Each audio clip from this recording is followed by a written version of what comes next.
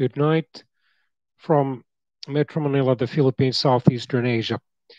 Here is an educational video about one of the last great ship collisions on the North American coast, or at least on North America's eastern coast, which happened in July 1956 between the luxurious Italian ocean liner SS Andrea Doria and the much plainer and clearly smaller Swedish ocean liner SS Stockholm.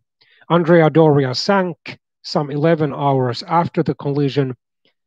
SS Stockholm was able to limp back despite its largely destroyed bow back to the New York City harbor and still actually exists as MV Astoria. So what had caused the collision? First, fog. Andrea Doria had been already many hours in the fog bank while Stockholm had just started to enter it. The good thing was that the collision happened fairly near both Canada's and the United States coasts, or more specifically, the United States North Atlantic coast. It was already 1956, not 1916, which meant that virtually all ocean-going ships were equipped with both a radio and a radar, and then ships were clearly faster than they were in the 1910s. And of course, the fact that the stricken ships, in this case, Andrea Doria's sinking took 11 hours, and that it was summertime, not spring. So, for example, these factors helped. And that, of course, the shipbuilding technology had clearly advanced since the 1910s. All ocean-going ships had to carry a sufficient number of lifeboats, although sadly, since the Andrea Doria was stricken on its side, and it quickly, within a matter of minutes from the collision, developed a 20-degree list. It meant that half of its lifeboats were unusable. However, since there were so many ships near the eastern coast or North Atlantic coast of the United States and near, therefore, the scene of accident, almost everyone on board could be saved. Unfortunately, there were only 51 victims. So it was by no means as bad a disaster, as horrible shipwreck as that of the Titanic, although, of course, a deeply saddening one. So at 3 p.m. on the afternoon of Wednesday, July the 25th, 1956, the Italian ship's captain, Mr. Piero Calamai, stood on the bridge, or command bridge, staring to the west, and he noticed that the afternoon sun was headed toward a nebulous haze on the western horizon. As an experienced sailor, he knew that this meant fog. And therefore, he decided to take precautionary measures by reducing the ship's speed from 23 knots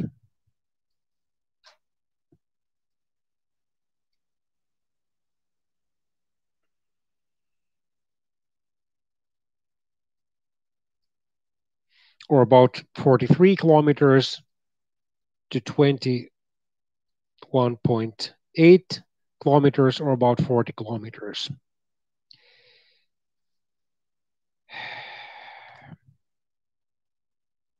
In addition, under his orders, the ship's foghorn started to sound its 6-second blast every 1 minute and 40 seconds to warn any approaching ships of the fog. One of the two radar units were switched on and checked for proper operation. The Stockholm, by contrast, had left Pier 97 in the New York City harbor at 11:31 a.m. local time, and by nightfall it had already moved clearly away from New York, cruising ahead at a top speed of just 18 knots. Or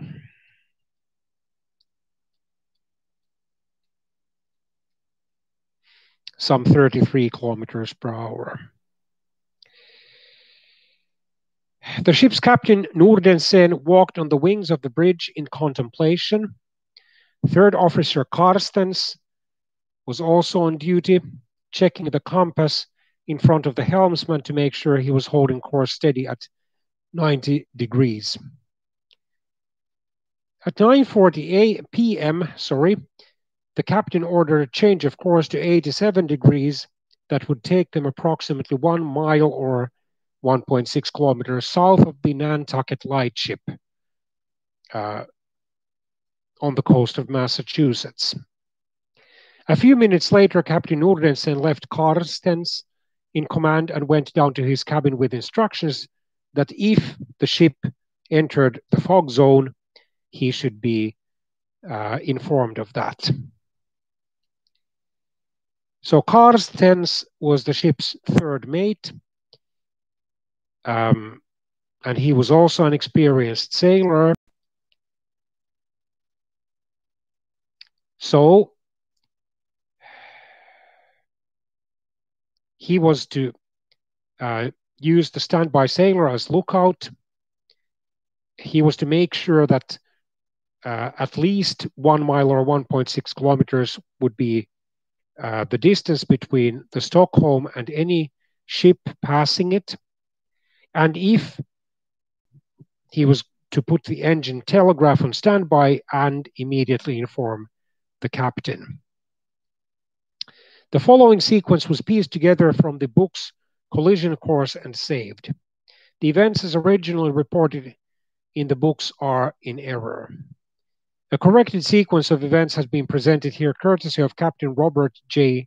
Mern of the United States Merchant Marine Academy based on the findings of John C. Carruthers. At 9:30 p.m., Giannini on board the Andrea Doria spotted a pip on the radar 17 miles distant.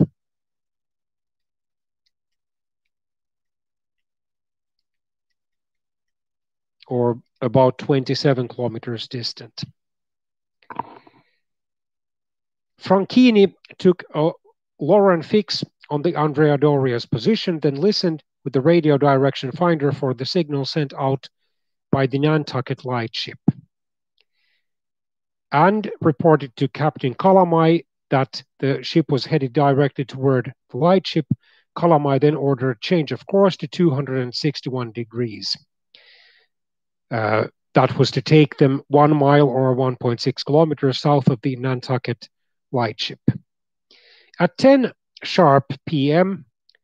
Stockholm time, according to the time of the ship Stockholm, Karstens took RDF readings from Block Island and the Nantucket Lightship. The Nantucket Lightship was broadcasting a special signal that was a coded warning that dangerous fog was in the area. Karstens seemed to be unaware of the meaning of the radio signal, although it was recorded in a manual on board. At 10:04 p.m., Karstens' plotting showed the Stockholm to be 2.5 miles or about 4 kilometers north of its intended course. At 10:20 p.m., on board the Andrea Doria, the telephone rang on the bridge. The forecastle lookout reported that he could hear a foghorn off the starboard bow. Franchini was following the movement of the pip, and he told Kalamai they were passing the lightship at a distance of 1 mile or 1.6 kilometers. Kalamai ordered a course of 268, setting the Andrea Doria therefore on an almost straight western course directly toward New York City. Carstens at 10:30 p.m. on board the Stockholm took another position fix, showing that the Stockholm was farther off course to the north, 2.7 or 2.8 miles from its intended route, drifting in a strong current.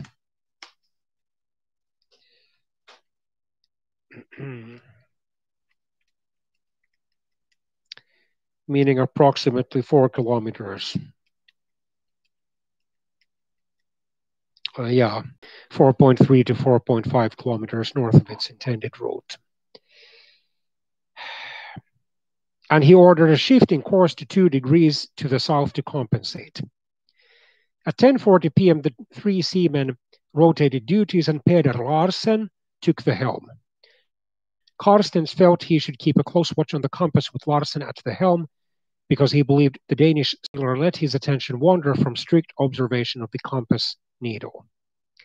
Also at 10:40 p.m. on board the Andrea Doria, Franchini shouted, "It's a ship, we can see a ship," estimating that it was 17 miles or 27 kilometers away, 4 degrees on the starboard bow. The unknown ship was almost directly in front of the Andrea Doria's course, and what puzzled Franchini was that it was actually traveling east, not west, because the oncoming ship was 20 miles or 32 kilometers north of the recommended eastbound route and was drifting slowly to the right for safe starboard to starboard meeting. At 10:50 p.m. on board the Stockholm, Carstens took another RDF reading and the ship was now 3 miles or 4.8 kilometers off course to the north. He ordered Larsen to shift course an additional 2 degrees south, which would put the ship on a heading of 91 degrees. At the same time on board the Andrea Doria, Franchini was tracking the bearing of the pip. If it continually increased to the north, it meant the other ship was on a course that would let it pass safely on the starboard side. If the bearing decreased, the ships were on a dangerous course and would have to take evasive action. The bearing was increasing, and if both ships held their courses, they would pass safely starboard to starboard. According to this andreadoria.org website, when ships meet head-on in the open sea, they are supposed to pass port to port, unless that would force them into a crossing course. Since the ship was already to the starboard side to the north, there seemed to be no reason to swing to the right for normal port-to-port passage.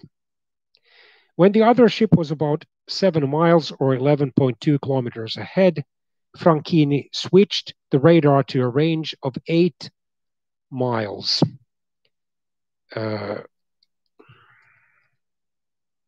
11.3 kilometers, so 8 miles, 12.9 kilometers.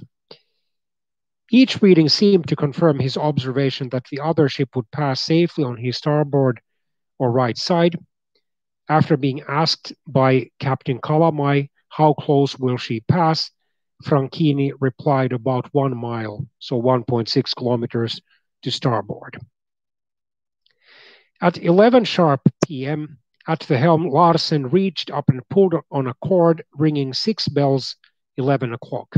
Captain Nordensen heard the bells and knew that Stockholm would soon be approaching the Nantucket lightship and he would need to set a course for the open sea.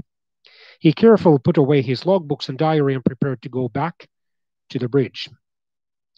At 11:06 p.m.,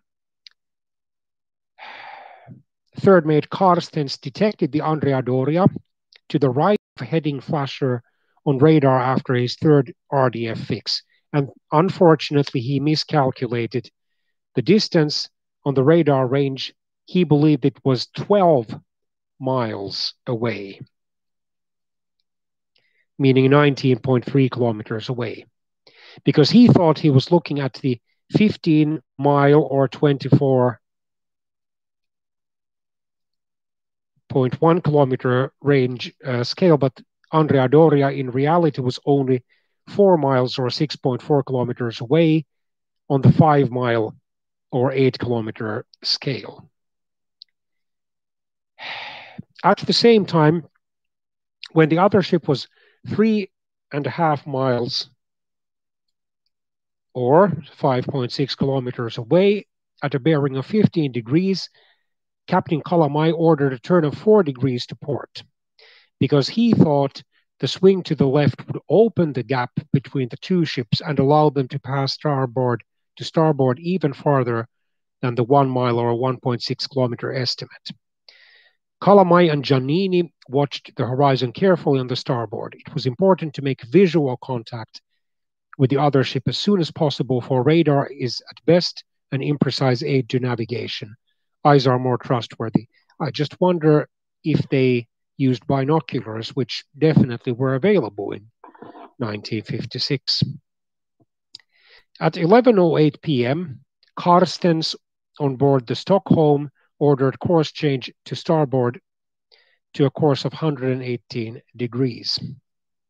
At 11:09 p.m., also on board the Stockholm, Carstens looked at radar and detected Andrea Doria 6 miles or 9.7 kilometers away, thinking he was on 15-mile or 24-kilometer scale, but actually the Andrea Doria was only 2 miles or 3.2 kilometers away, as the third officer was in reality on the 5-mile or 8-kilometer range scale.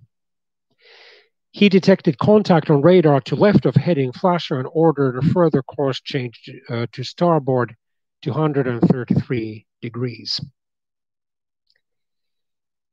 Approximately at the same time, on board the Andrea Doria, Giannini studied the radar and saw the other ship at a distance of 1.5 miles or 2.4 kilometers and at a bearing of 30 to 35 degrees off to the right. Going outside, he searched the starboard side with his binoculars, and suddenly he saw a blur of light some 35 degrees off to the right, just as the radar had indicated. On board the Stockholm, when the compass indicator moved 15 degrees, the mate ordered amidships. In response, Larsen brought the wheel back to center.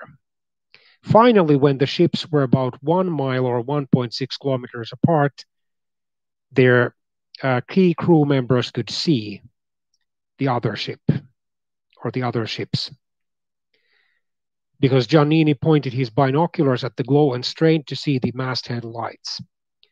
There were 2 of them, the lower one slightly to the right of the other. And still for a moment, Captain Kalamai thought the other ship would pass safely to the right. Giannini, however, suddenly realized the lower masthead light of the other ship was quickly swinging to the left of the higher masthead light. And the red light on the port side of the other ship was now visible for the first time.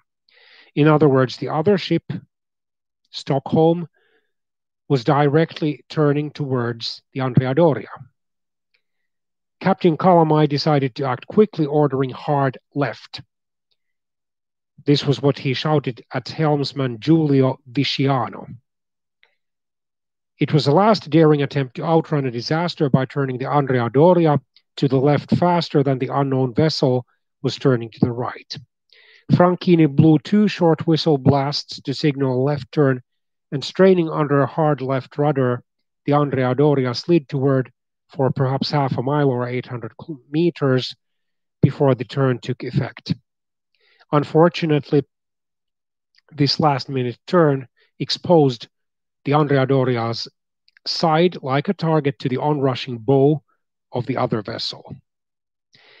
At 11:10:30 p.m. on board the Stockholm, on the bridge, both Björkman and Carstens simultaneously saw a dramatic change in the unknown ship's navigational lights, staring into the darkness in disbelief. Carstens was horrified because he could see the other ship swinging into a hard left turn that was bringing it into a direct line with the Stockholm's course. Soon he saw the entire starboard side of the other ship in front of him, and he could see the sharp steel bow of his ship. After all, since the Stockholm had been manufactured in Sweden, which during almost all winters experiences quite heavy pack ice, on its eastern coast, especially its northeastern coast of the Baltic Sea, while its western coast, because of the more direct influence of the Gulf Stream, is more ice-free. And of course, back when the Stockholm was constructed in the 1940s or early 1950s, the winters were colder than nowadays. That was why the Stockholm's bow was built to be very solid so it could rake through ice.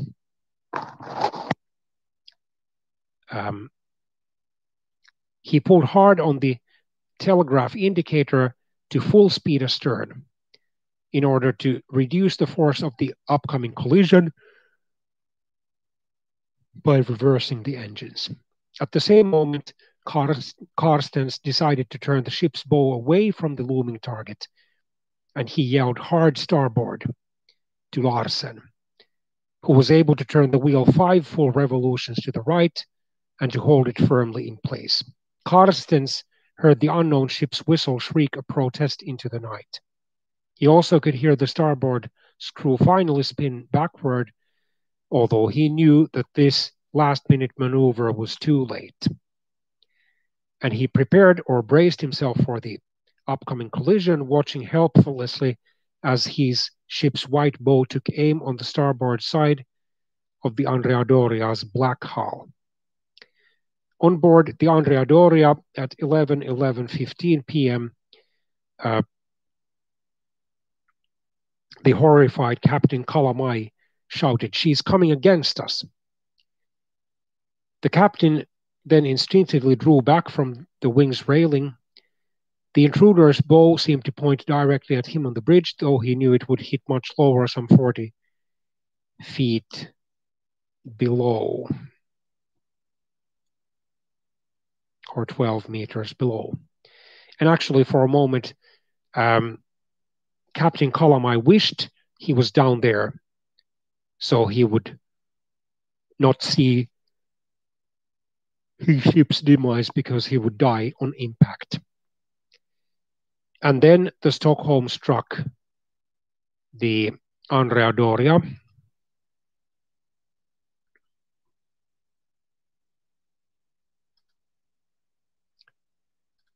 The two ships collided at almost a 90-degree angle, and the Stockholm sharply raked ice-breaking prow pierced the Andrea Doria's starboard side about 1/3 of the other ship's length from the bow, penetrating the hull to a depth of nearly 40 feet or 12 meters and the keel. Below the waterline, 5 fuel tanks on the Andrea Doria's starboard side were torn open, filling with thousands of tons of seawater. At the same time, air was trapped in the 5 empty tanks on the port side. Why empty?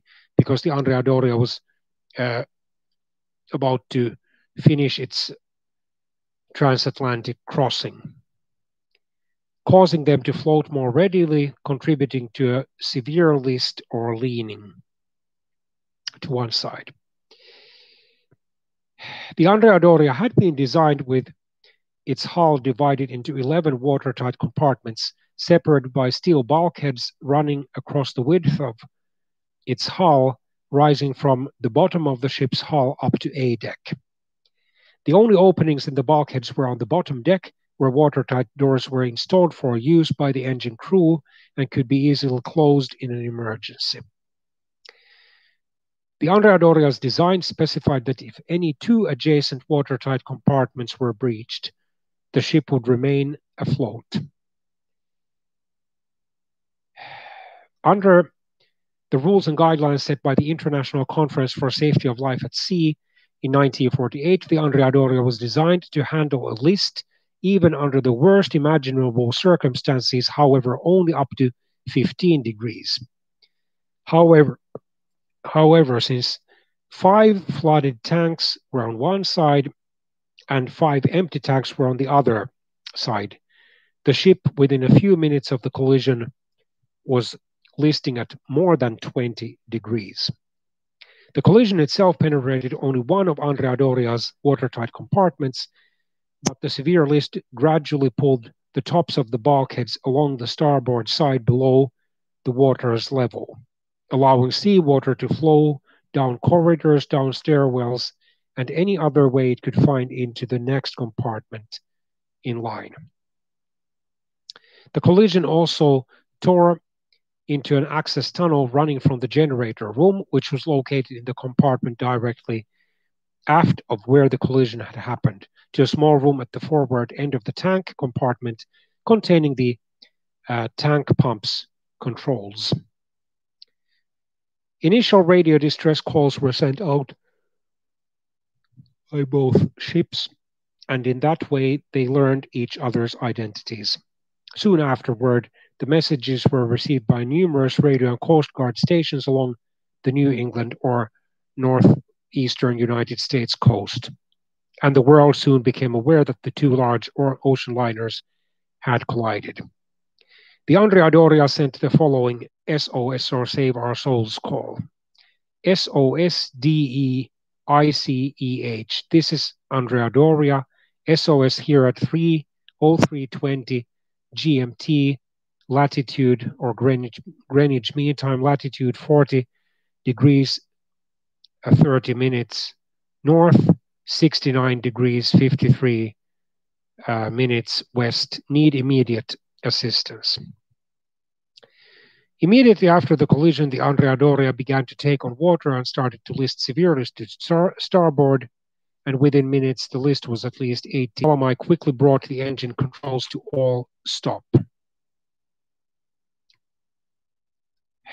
In the engine room, engineers attempted to pump water out of the flooding starboard tanks. This didn't work. Aboard Stockholm, roughly 30 feet or 10 meters of its bow had been crushed and torn away. A quick survey determined that the major damage did not extend beyond the bulkhead between the first and second watertight compartments. Therefore, the Stockholm remained stable and was not in an imminent danger of sinking. Within 30 minutes of the collision, the captain of Andrea Doria made the decision to abandon the ship. Half of the lifeboats, because of the ship's severe list, were unusable.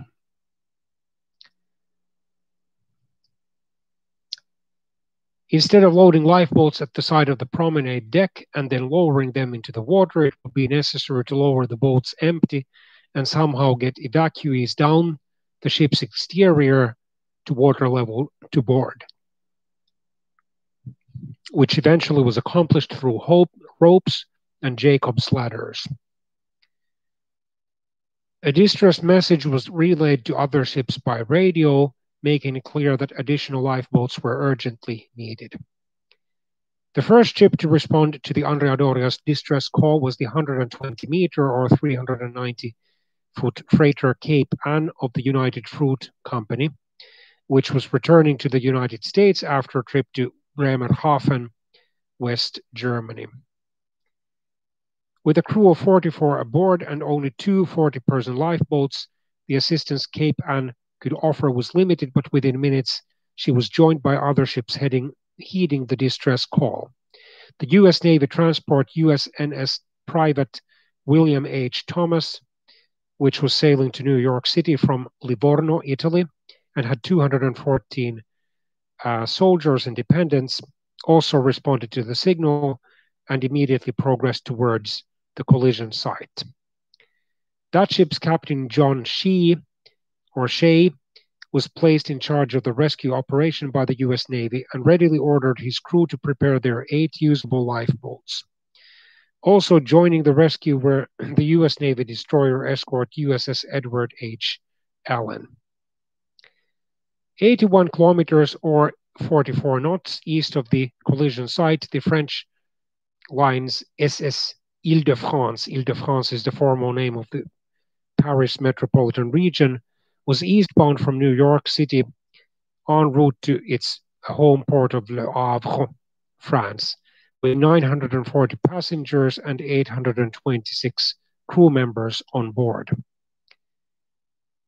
That ship was 739 feet or 225 meters long and 30 years old, and at the time it was among the largest passenger liners on the North Atlantic ocean liners routes. Captain Raoul de Baudin, a well-respected veteran of the seas who had served the French line for 35 years, was commanding the ship. De Baudin was at first skeptical of the thought of a modern ship like the Andrea Doria actually sinking,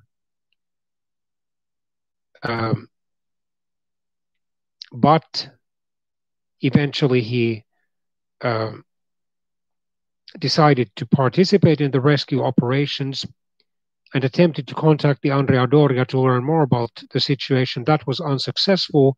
However, he was able to contact the Stockholm, the Cape and the Thomas, and he quickly realized how severe the situation was and that over 1,600 people were in danger of drowning. So he quickly turned the Ile-de-France around and set a direct course towards the stricken Andrea Doria.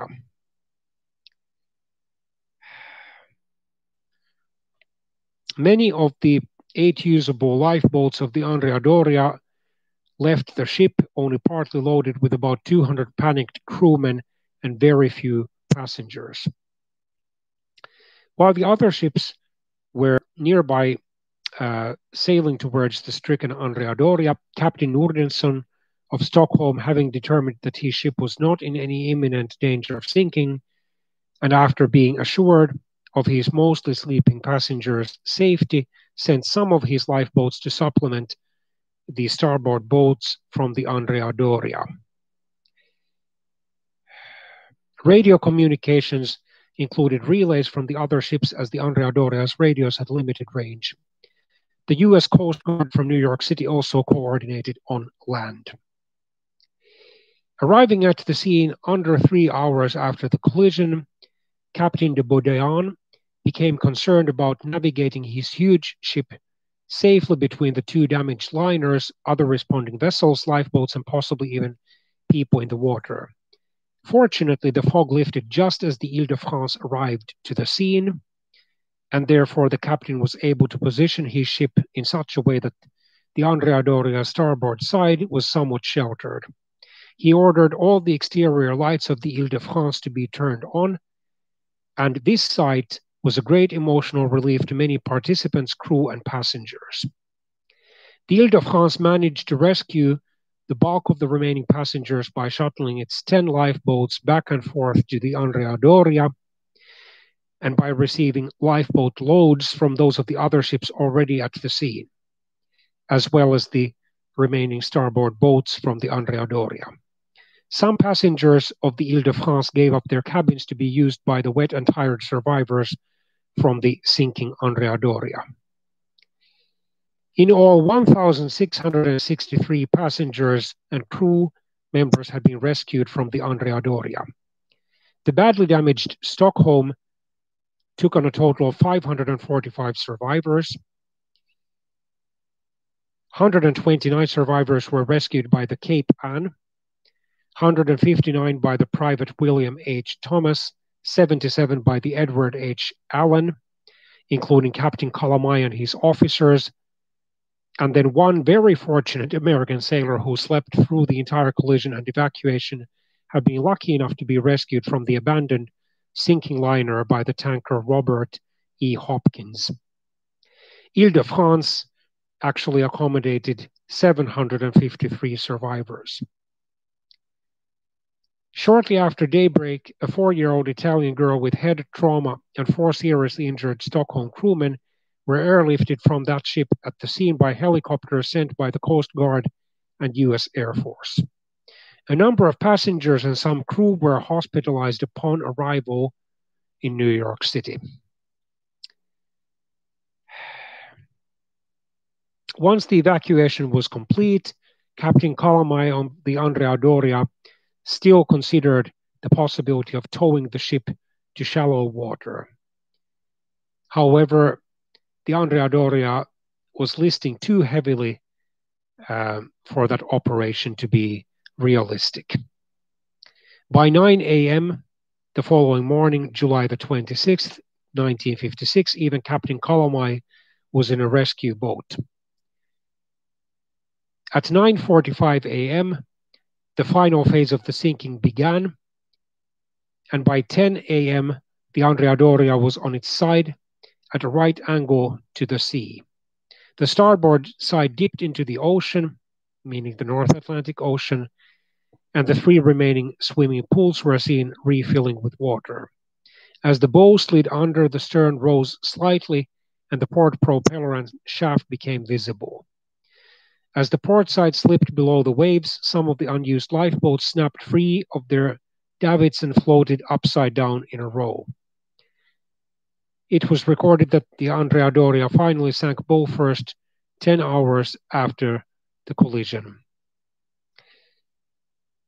At 10:09 a.m. on July the 26th, 1956. The ship had drifted 1.58 nautical miles or 2.93 kilometers from the point of the collision in those hours. Aerial photography of the stricken ocean liner capsizing and sinking won a Pulitzer Prize in 1957 for Harry A. Trask of the Boston Traveler newspaper.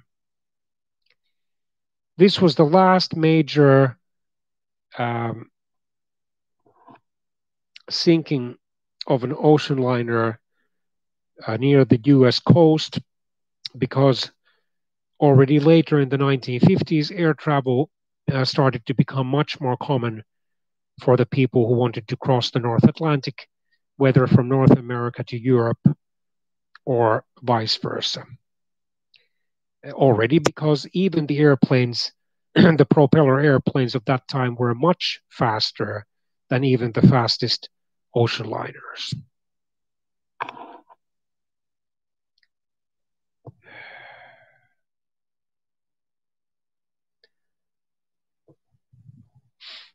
Several months of hearings were held in New York City in the aftermath of the collision. Prominent wartime attorneys represented both ships' owners. Dozens of attorneys represented victims and families of victims. Officers of both ship lines had testified, including the officers in charge of each ship when the collision occurred, with more scheduled to appear later until an out-of-court settlement was reached and the hearings suddenly ended. Each line absorbed its own damages. For the Swedish-American line, damages were estimated at $2 million at that time, half for repairs to the Stockholm's bow and half for the lost business during the repairs. The Italian line sustained the loss of the Andrea Doria's full value, estimated to be $30 million of that time. Heavy fog was given as the primary cause of the accident, and it is not disputed that intermittent and heavy fog are both frequent and challenging conditions for mariners in that part of the ocean, as the warm Gulf Stream from the Caribbean Sea meets the cold Labrador Current. So that causes fog on the northeastern coast of the United States and much of the eastern coast of Canada to the north. There were, however, the following other factors. One, the Andrea Doria's officers had not followed proper radar procedures or used the plotting equipment that they had in their chart room beside the bridge to plot and then calculate the course, position, and speed of the other approaching ship. Therefore, they did not realize how fast the Stockholm was sailing and what its exact course was until it was too late to change course and avoid the collision. 2. The Andrea Doria had not followed the long-established rule that vessels approaching head-to-head both turn towards the right, to starboard. As the Stockholm turned right, the Andrea Doria turned left, closing the circle instead of opening it. 3. Captain Kalomai of the Andrea Doria was deliberately speeding in heavy fog, although he had slightly reduced the ship's speed or ordered it to be slightly reduced. an admittedly common practice on passenger liners. 4. The Stockholm and the Andrea Doria were experiencing different weather conditions immediately before the collision. The Andrea Doria had been engulfed in fog for approximately 8 hours, but the Stockholm had only recently entered the bank, or between 7 and 8 hours, and was still adjusting to atmospheric conditions. The officer in charge of the Stockholm incorrectly assumed that his inability to see the other vessel was due to conditions other than fog, such as the other ship being a very small fishing vessel or a blacked out warship on maneuvers. 5. The Andrea Doria's fuel tanks were half empty and not pumped with seawater ballast to stabilize the ship in accordance with the Italian line's procedures. 6. A watertight door possibly was missing between bulkheads near the engine room, which was thought to have contributed to the Andrea Doria's problems of stability. 7. The Stockholm's navigating officer misread his radar, thinking he was on a 15 nautical mile or 28 kilometer setting, when in reality the radar was set for 5 nautical miles or 9 kilometers. So he thought he was farther from the Andrea Doria than he actually was. He did not inform his captain until it was too late. As a result of the Andrea Doria Stockholm collision, there were several rule changes in the immediate years following the incident.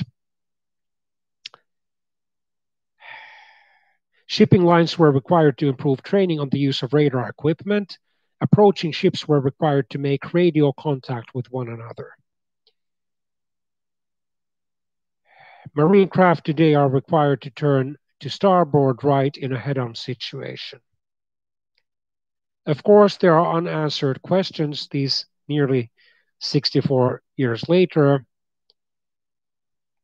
The fact that the Andrea Doria and the Stockholm were speeding in heavy fog at 21.8 knots and 18.5 knots respectively, and then questions about their seaworthiness. Captain Calamai never again commanded another ship because the Italian line feared that it would get negative publicity. Many years later, a scientific study of the actions of the two crews indicated that probably the third mate on the Stockholm misinterpreted his radar in the minutes before the impact.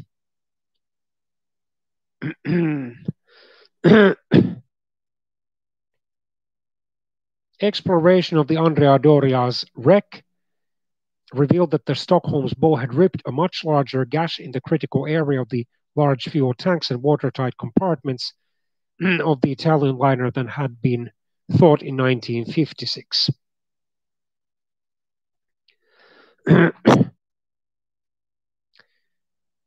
Since the Andrea Doria is so near the surface, its top initially lying in 160 feet or 50 meters of water, it has been a frequent target of treasure divers and has been commonly referred to as the Mount Everest of scuba diving. However, over 60 years after the collision, the Andrea Doria's wreck has aged and deteriorated much, with field flows out from the liner's hull. In 2016, an expedition to the wreck by OceanGate revealed that the Andrea Doria was decaying rapidly.